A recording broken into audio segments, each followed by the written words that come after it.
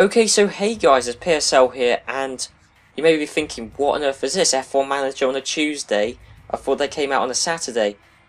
And yes, it's coming out on Tuesday. That's very weird. Basically, a lot of people have been asking me this a long time to try and increase the upload frequency of F1 Manager.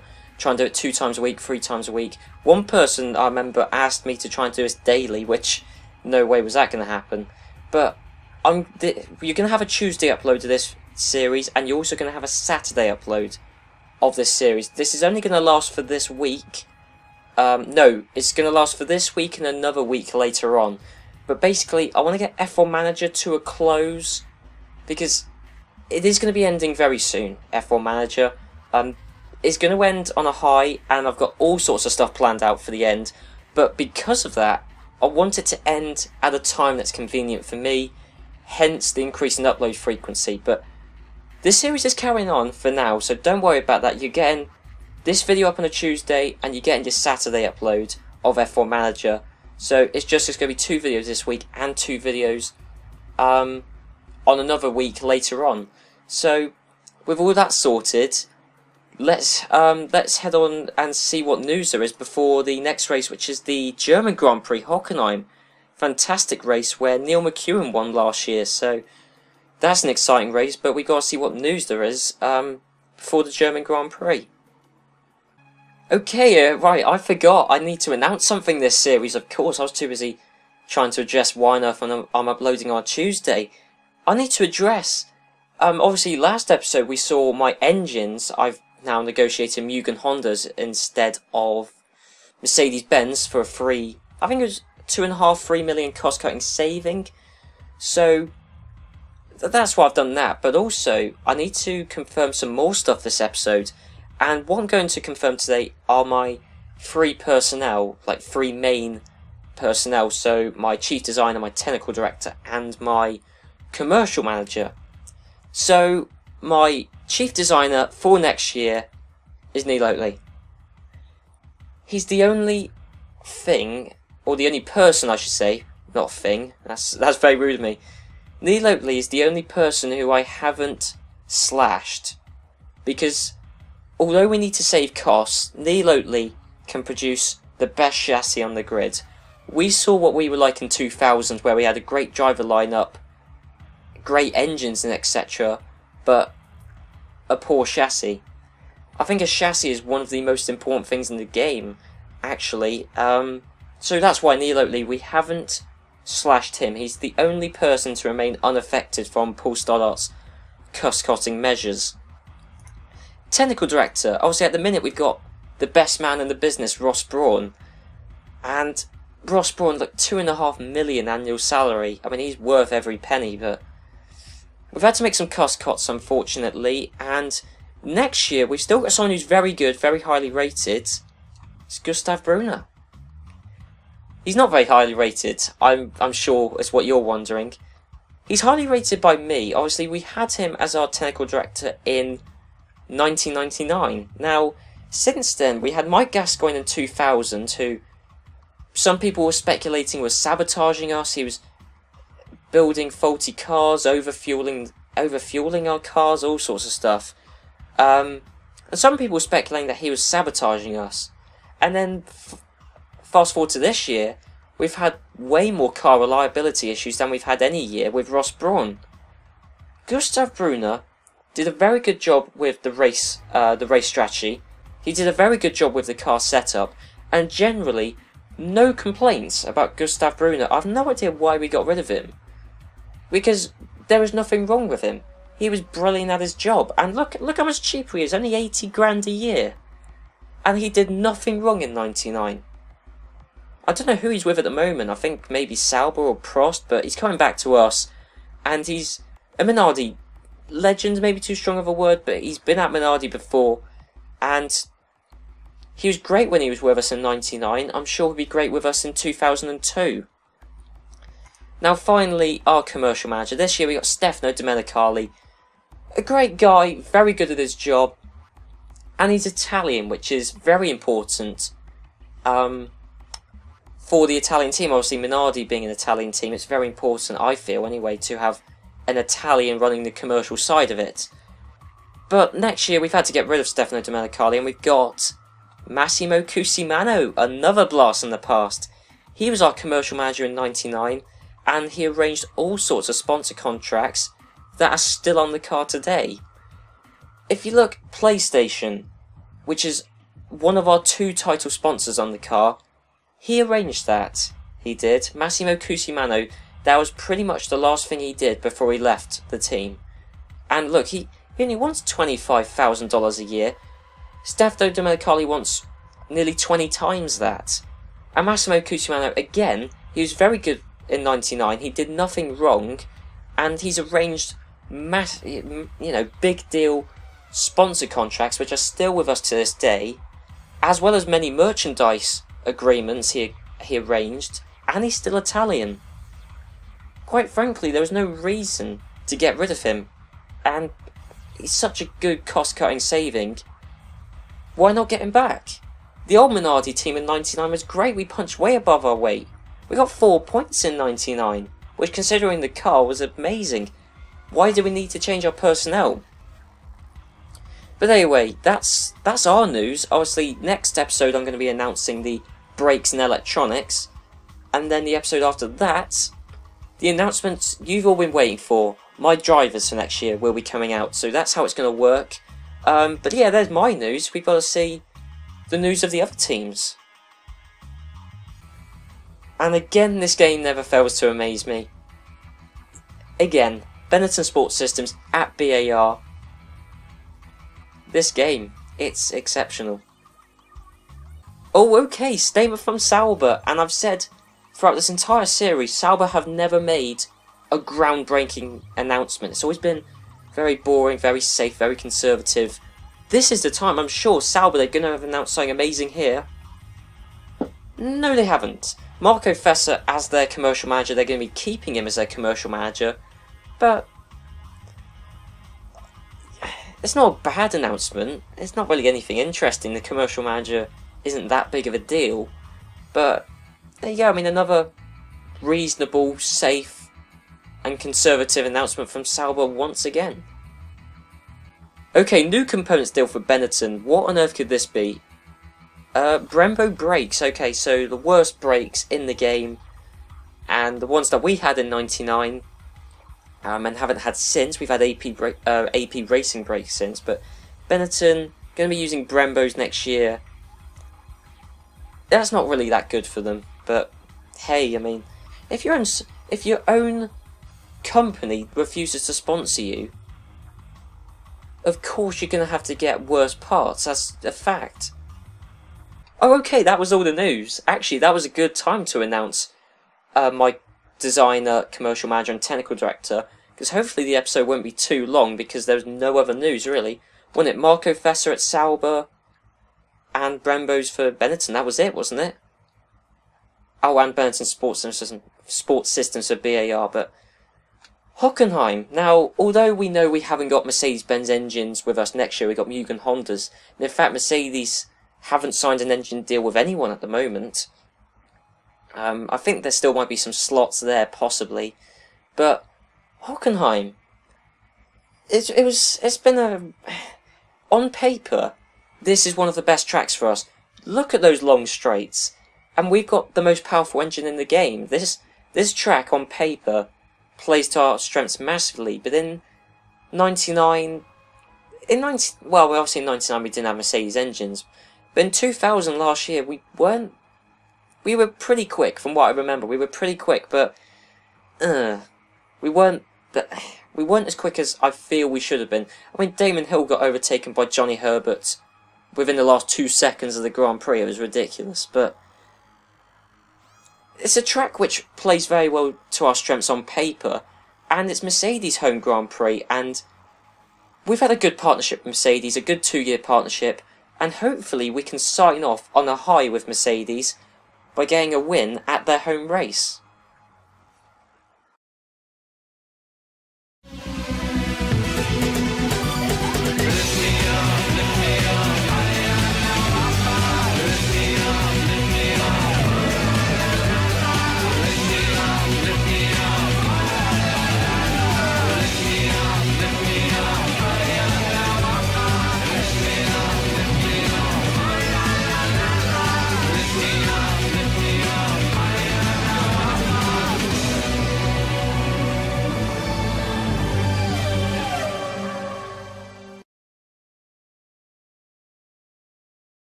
Oh, okay, this isn't good.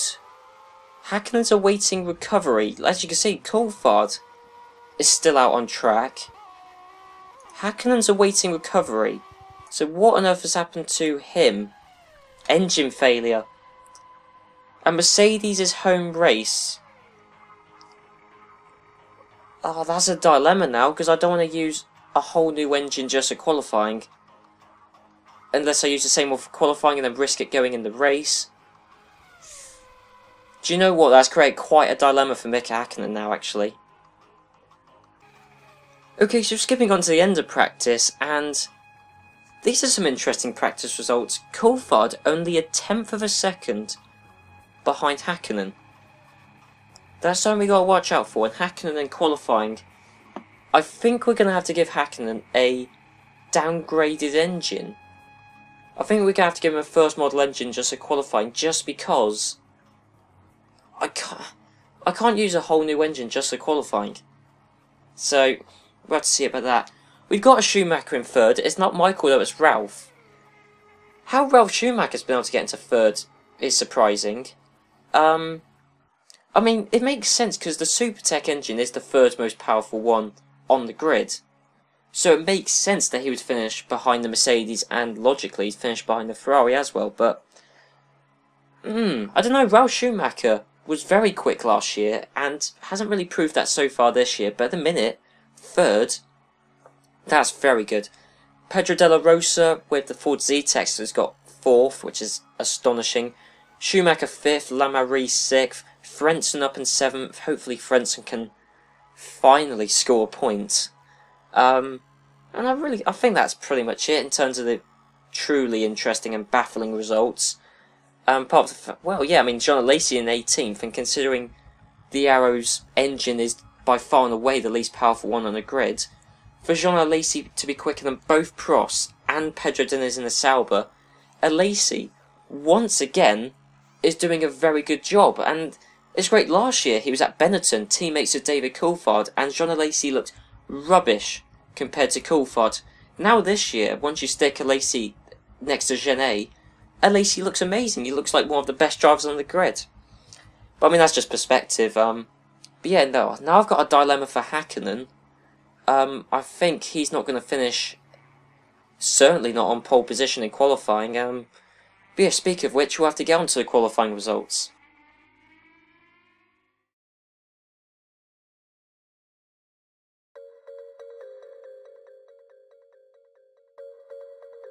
So qualifying for the 2001 German Grand Prix around the legendary Hockenheim circuit has ended, and there are quite a few changes from the norm, and so we better go through them. On pole position is a Minardi, which is no surprise considering the dominance they've shown earlier on this season and the power advantage they have while using the Mercedes-Benz engines. What is surprising is that David Coulthard is on pole position. Now this is partially down to the fact that David Coulthard has a newer model of the Mercedes-Benz engine, and that's because Häkkinen lost his model after it expired during free practice.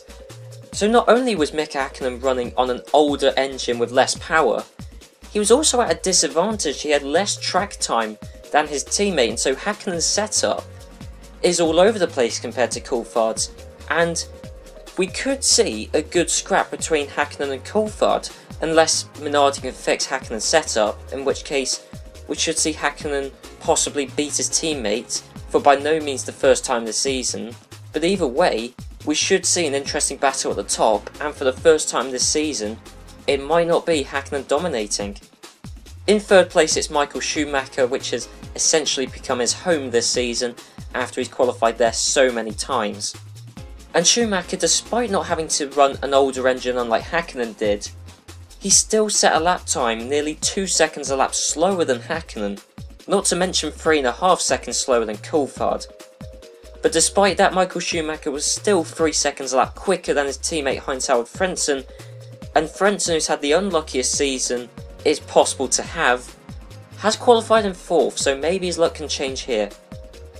Giancarlo Fisichella in the BAR lines up 5th, which is no surprise. What is a surprise is Pedro Della Rosa in the Jordan, using a very underpowered Ford Zetec engine has somehow been able to qualify his car in 6th, which is absolutely exceptional. Jacques Villeneuve, again in a Ford Zetec powered car, lines up in 7th, ahead of Patrick Lamarie in 8th, who arguably should have easily beaten the 2 guys in front of him. Ralf Schumacher, who was 3rd in practice, is 9th in qualifying despite using the 3rd most powerful engine on the grid, but he did line up ahead of the other Jordan of Jarno Trulli. Stephen Watson was similarly matched to his teammate, as Watson was in 11th, with Mika Salo in 12th and Eddie Irvine in 13th. Alexander Wurz is in 14th, Damon Hill in 15th, Rubens Barrichello is in 16th. Jean Alesi in the Arrows is in 17th, which is highly impressive considering that the Arrows have the most underpowered engine on the grid.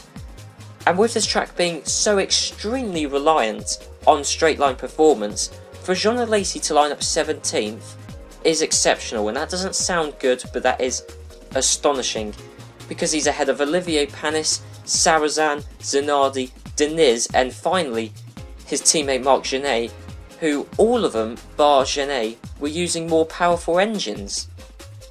Although with Genet being the slowest once again in qualifying and saying a lap time over 2 minutes, being the only guy to do that, just shows how much better of a driver Jean Alesi is than Genet.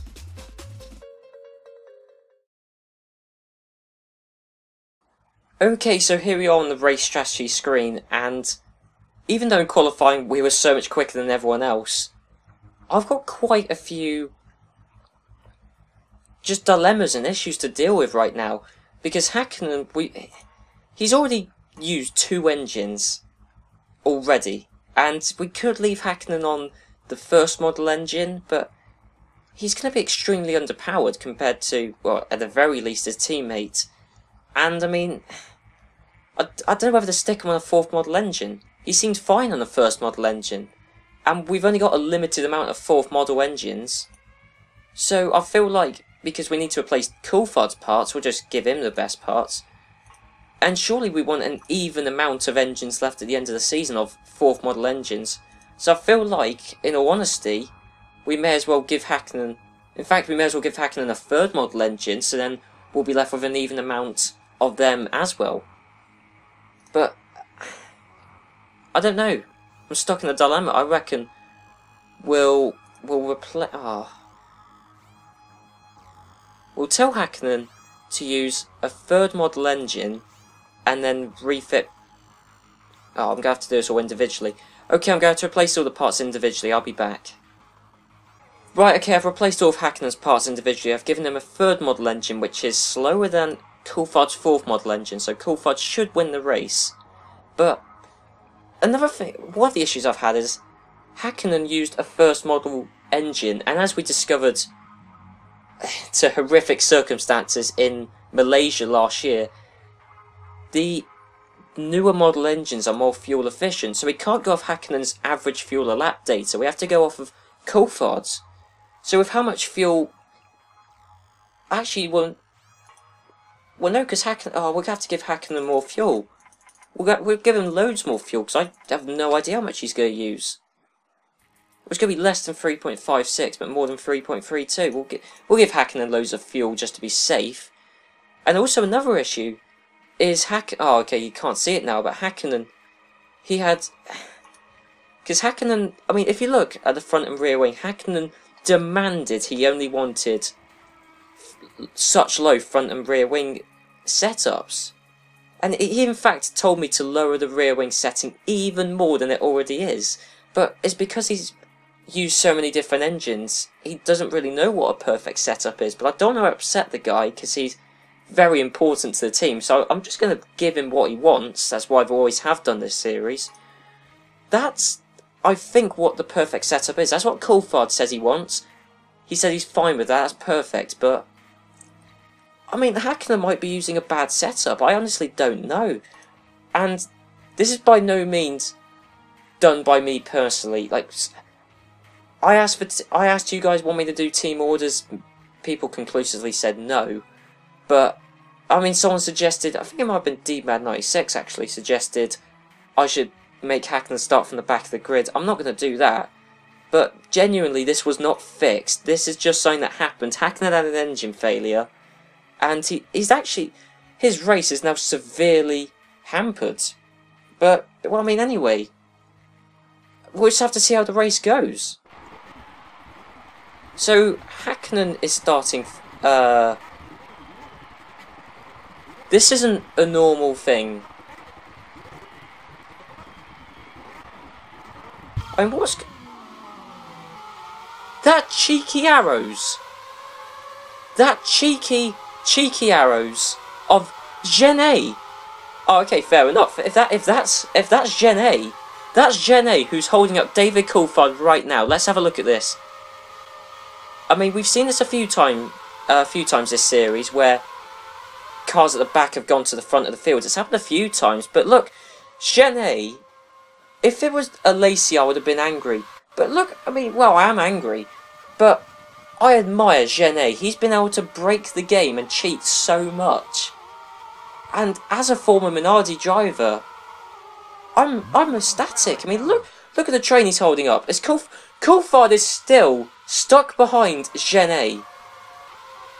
This is ridiculous. Look, oh, Genet's just let Barrichello through and has held up Coulthard. And what was looking like a perfect race of Coulthard has now turned to a disaster of a race. He's let Frentzen pass. No, Frentzen's into second. That's Schumacher he let past. Oh, Genet has caused all sorts of hysteria this race. And I'm annoyed because he's ruined Coulthard's chances of a race win. I mean, what's going on? But Genet, only because he's a former Minardi driver, and because he's been able to do something so exceptional, I admire Genet for this. Oh, please tell me Coulthard's going to get past. Oh, I'm sick of looking at these replays. Please tell me Coulthard, he's moved up into the outside lane. Please tell me Coulthard's going to get past Genet. There we go, Coulthard is ahead of Genet. But that shows you how slow the Arrows is. That's ridiculously slow. I mean... But he's held up Schumacher. That's key. In fact, I think Schumacher's only one place ahead of Coulthard, so we'll have to watch out for that. Look at Genet. He's being ridiculous, he's being stupid, but purely because he's a Minardi driver and because he's broken the rules in such an insane way. I admire him. I mean, as I say, this isn't the first time this has happened. I think it happened in Italy last year, and it may well have happened, I think it's happened a couple of other times this series, but wow. I mean, Hakkinen streaked away. The only two people that can really rival Hakkinen for pace is Coulthard and Schumacher, and they've both been held up by that. And I think that Benetton that we were watching there, Barrichello, I think he is now leading a train which has got Schumacher and Coulthard in, so now Barrichello is holding up Schumacher and Coulthard, and this is one exceptional... I love F1 Manager. I love it when it does stupid stuff that would never happen in real life F1, like the guy who qualified last going to the front, which happened occasionally, or teams making stupid driver announcements, or Benetton Sports Systems. I love it when the game does it, because this game, you have to admit, is not a deep simulation game. So when if you have a simulation game, you either make it really deep, in-depth and realistic, or you do what this game has done, inadvertently, accidentally, you do what this game's done, and create a game which is so broken and so preposterous that it just becomes hilarious to watch. Wow. I mean, look, Coulthard's down in 12th. Okay, 11th now, but still. 10th. Wow, he's making up places rapidly, so when we're not looking, I'll tell Coulthard, he's up into 6th. Yeah, now it's going to be difficult for him to get past the next cars. Oh no, okay, scrap that. Frenzen's in 2nd, that's not going to last much longer. Yep, Coulthard's got past Frentzen now. Coulthard is catching up on Hakkinen. Not that quickly, I mean, Hakkinen's got a power disadvantage and potentially a setup disadvantage, but I mean, that was Hakkinen's own doing. But, I mean, Genet's 4 laps behind Hakkinen. This is what I mean. This game isn't a deep simulation game, which if you can't make a deep simulation game, then you have to make a hilarious game. And this game is the funniest, most entertaining thing to watch I've ever seen. I love it, purely for that reason. But anyway, Coulthard, he's going into the pits. Okay, that could be what decides this. Or no, because Coulthard's now 12 seconds behind. No worries. Okay, so Panis is out of a suspension failure, so's Lamarie, Sarazan's out of a tyre failure, and Lacey out with a driver error. And so's Wirtz, he's also out of a driver error. Oh god, not again. Not Frentzen with another car failure. This is ridiculous. How, I've said it time and time before, how can Ferrari only build one reliable car? How can Frentzen not finish a race? A few of the retirements have been driver errors, but I bet you the car would have broken inevitably. Another engine failure for Frentzen. This is beyond unacceptable. I mean, this is inexcusable. I mean, does Frentzen have rights to sue? Can he sue Ferrari? I mean, this is stupid. Frentzen was in second. He was ahead of Coulthard. He was ahead of Schumacher. Oh, this is ridiculous. And Frentzen's a proven good driver. I mean, when he came into the sport in the mid-90s, Frentzen was, I believe, the most highly rated youngster at the time. Oh no. Häkkönen's out for suspension failure. Okay, well, Coulthard's been gifted the win, but I mean, he was catching up on Häkkinen, but I didn't want to see Häkkinen go out of a suspension failure. I mean, this race, from what I remember, was quite crazy in 2000 and in 99. I think in 99 only 8 guys finished. I'll tell you what, at the minute, it's looking like we're going to have even less people finish. Sal out of a driver error, so Stephen Watson out with a driver error. But Coulthard, he's way ahead of everyone else, so that's... Who else retired then? Oh, okay, that's Ralf Schumacher with an engine failure. So much as Supertecs. Oh, wow, what a race this has been. One of the most exciting this series. Where is... Okay. Physical wow, with a suspension failure. Okay, Trulli could get another podium. He hasn't done that since Monaco. And Trulli, we thought he was good. We thought he was bad. I mean, Trulli, we don't know. We thought he was exceptional in Monaco. Then he fell off the pace. Now he's been the only guy to keep his car on the track. Well, not the only guy, but one of a few.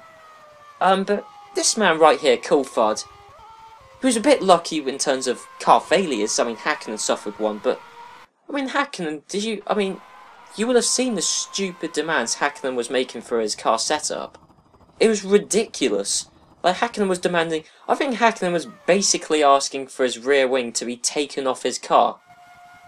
I mean, last time that happened, or the only time I ever know that happening in F1 was Jochen Rindt, and we all know what happened there, which was his unfortunate death, although I also believe that was due to a drive shaft error, but... But anyway, moving away from that, that's a bit of a touchy subject. David Coulthard dominated this race. He was quicker than his teammate, and sure, Coulthard did have a massive advantage, but Coulthard knew how to set up a car, which Häkkinen seemed to completely lose the ability to do this race.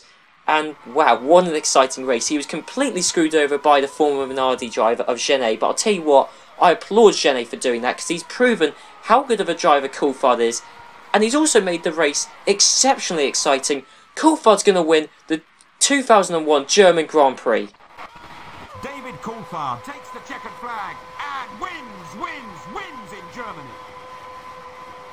Wow, Coulthard. He's been very unlucky this season, but there you go, Coulthard. Amazing drive. So there you go, he's in first. Coulthard is 2 laps ahead of Schumacher. Wow, Damon Hill was actually battling with Trulli for the last podium spot. Villeneuve's out of a suspension failure. we could see the Sauber of Pedro Diniz getting the points. That hasn't been a common sight. Michael Schumacher is in second place. I want to see what's going on here. Oh no, okay, we've missed it. Trulli in third. That means Damon Hill. Where's Damon Hill? Where is he? Damon Hill, there we go, our former driver. And, you know, he was worse than Mika Salo in 2000. But, I'll tell you what, this year, when they've both been in the Stewards, they've been more evenly matched. And Damon Hill, credit to him, he's going to get 4th place. I mean, well done to him. Anyway, Damon Hill will get 4th. Eddie Irvine should get 5th. That's good for Irvine. Yep, and Barrichello in 6th. So, yeah, the Sauber Diniz did just miss out on the points, as did Minardi. But, actually, again, much like the 2000 race, and what I remember was very good for the Brits. We had Damon Hill, Johnny Herbert, Neil McEwen, all finishing in the points. I believe someone else did. Another Brit did. Maybe it was Irvine who finished in the points then, I don't know. But today, again, another good race of the Brits. While we haven't got an EA employee winning like we did in 2000, we got Coulthard winning, Michael Schumacher 2nd, Jarno Trulli 3rd, and then we got the 2 Brits of Damon Hill in 4th, Eddie Irvine 5th, and then, rounding off the points, Rubens Barrichello in the Benetton. That's one of the best races this season. I would say maybe 5th best race we've had this entire series, I'd say. Malaysia last year was exceptional. All 3 of the San Marino Grand Prix were exceptional, especially the first 2. Actually, no, this year's is a bit dull in comparison, but anyway, David Coulthard wins at Germany, Hockenheim, and I'll tell you one thing. Mercedes are going to be happy to see that. Mercedes may well be bowing out of Formula 1 entirely from next year. So at least Mercedes can end on a high. They've won their home race. Although obviously we will be going to Nürburgring very soon.